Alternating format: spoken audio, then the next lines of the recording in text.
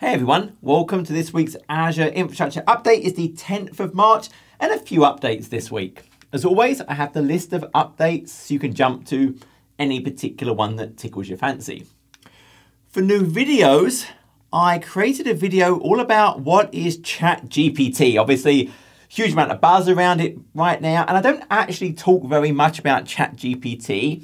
I talk more about what it's built on. So artificial intelligence, machine learning, and neural networks, and how they function, how they learn, how we actually get them to model, predict, classify future data. And then at the end, what is GPT and what's special about ChatGPT compared to GPT? So it's a big video, it's about 90 minutes long, but you'll learn about machine learning and neural networks along the way.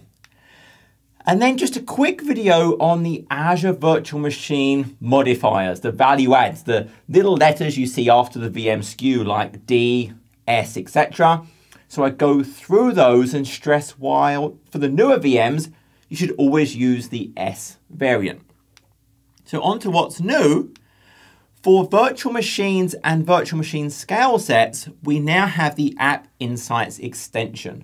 So App Insights gives us that intelligence into our applications. Now, historically, we think of App Insights with app services, with functions, with maybe AKS, and it has an auto instrumentation mode. It used to be called codeless attach, i.e., I don't have to modify my code to include a certain SDK to get this information. Instead, at runtime, this agent just hooks into .NET or J2E for Java Enterprise Edition applications. Well, for this, now there's an extension for VMs and virtual machine scale sets that's going to let it go, and with that auto instrumentation, i.e. an agent without having to change my code, it's going to hook into .NET. This could be .NET Framework or .NET Core applications built on IIS, and will then bring that information into my App Insights workspace so I can then get those detailed application level logs, those metrics, those traces to give me insight into my custom application. I can enable this through the portal or through a PowerShell script. AKS Container Insights, remember Insights is all about that curated set of gathering of information to a log analytics workspace, and then insights based on that intelligence. Well, now for the container insights with the Azure Kubernetes service, it can also now collect from syslog. So with that, I'll now be able to go and get that additional data. I can tweak it through modifying the data collection rule that gets created to gather that data. Realize it is additional data, so there will be certain ingestion impacts for my log analytics workspace, so consider the charges associated with that. But now I can get that better insight into things that are written into the syslog. And then virtual machine scale set flex, remember flexible orchestration mode compared to the standard orchestration mode with the uniform that we had previously. Uniform, hey, I have one template, everything is created from that template. With flexible orchestration, and I've got a separate video on this, I can just add VMs into the flexible orchestration. They can be different SKUs. They can even be spot and non-spot, but it does still have the concept of a VM profile. And the VM profile acts a bit like the old uniform orchestration, where if I want to create new VMs, it will create them based on that profile. So what this lets me do is when I want to scale up, I can actually now tell it a base number. They'll just use regular standard VMs. Beyond that base numbers, it scales up. I can say, hey, a certain percentage of these use Spot. Remember, Spot is cheaper because it's that excess capacity, but there's a chance you could get evicted. I can go and look at the historic eviction rates to see what's the chances of that eviction. But I can say, hey, 50% when you scale beyond this base number, use Spot. So it's going to help me be more cost optimized for my virtual machine scale sets. That is now in GA. On the storage side, so for standard SSDs, they've now introduced a billing cap on the transactions. This is not a change to performance. Nothing is changing about, hey, how many IOPS I can get with my standard SSD. What they're now doing is capping the transactions they're going to bill you for. So what this will mean is if I do a fairly high amount of IOPS with my standard SSDs, I'm going to pay less because it's now going to cap the amount of transactions I'll pay for. Again, it's not changing, it's not limiting the performance I get out of it. It's just saying, hey, we're going to stop billing you once you hit this transaction cap. What that may mean is if historically you've used standard hard disk drives, well, you may want to now go and look because maybe with this transaction cap, standard SSD becomes a more appropriate cost optimized option for you. Microsoft Purview now has a data sharing lineage. So one of the things Microsoft Purview does is really cool, is an in-place data sharing. So for Blob and Data Lake, I can have the ability to share information from my storage accounts with other entities. And I have full control over that, but it's all in place. It's not copying the data.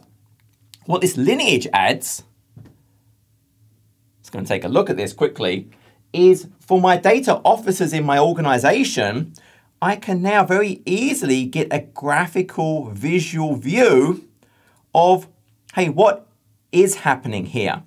So I'll be able to see the data sources that are being shared with me, that my organization is taking advantage of from other people, but also what I'm sharing with other companies.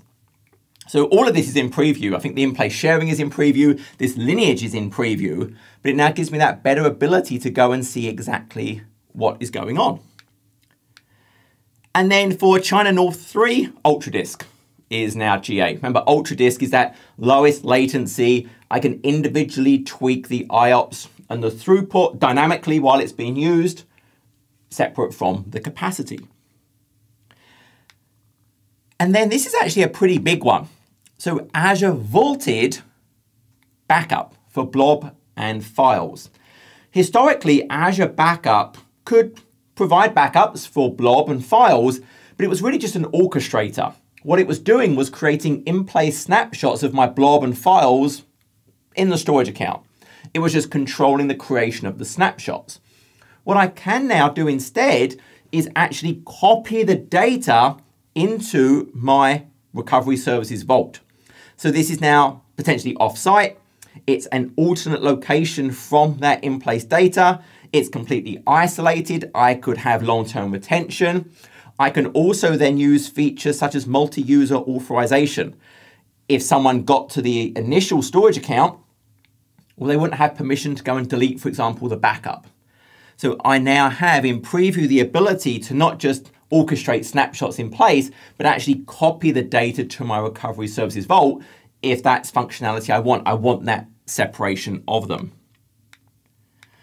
On the database side, so for PostgreSQL Flexible PgBouncer, there are some metrics available.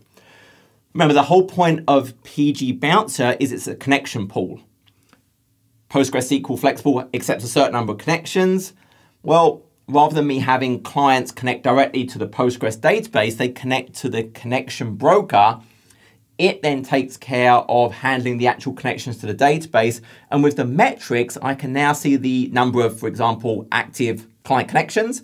I can see the number of waiting client connections because, hey, there isn't a connection available. I can see the active server connections actually to the server, number of idle server connections, but also total number of pooled connections, number of connection pools.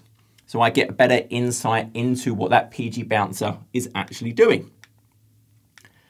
And in miscellaneous, managed Prometheus, I can now integrate with PromQL the way I actually can run integrations and queries against that Prometheus data from Azure Workbooks.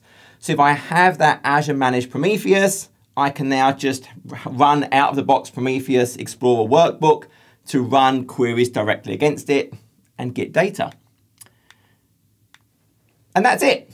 So as always, I hope the update was useful. Until next video, take care.